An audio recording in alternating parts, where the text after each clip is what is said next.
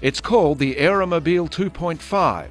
It's a flying car designed to one day provide efficient transportation in countries where infrastructure is limited. For designer Stefan Klein, the Aeromobile is the realisation of a dream, a commercially viable flying car. I wanted to integrate the modern communication technology as well as designer aspects so that the object is attractive and doesn't look bizarre on the road. At 6 metres, it's certainly longer than the average car. It's designed to carry 2 people and can cruise comfortably along the highway at 130 kilometres per hour. And then, Klein says, when it reaches the airport, the car becomes a plane with the flick of a switch. This is the transformation when the wings open within a few seconds.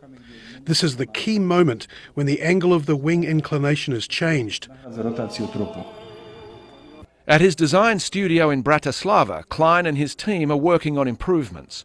A new version of the flying car, called Aeromobile 3, is scheduled for production next year, taking Klein a step closer to his ultimate goal.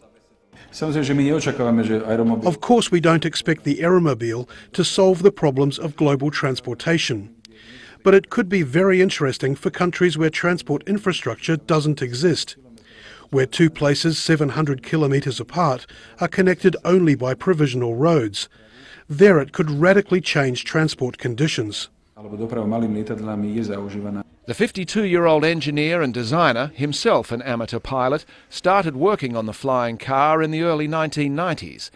He hopes it won't be too many more years before his project is ready to take off commercially.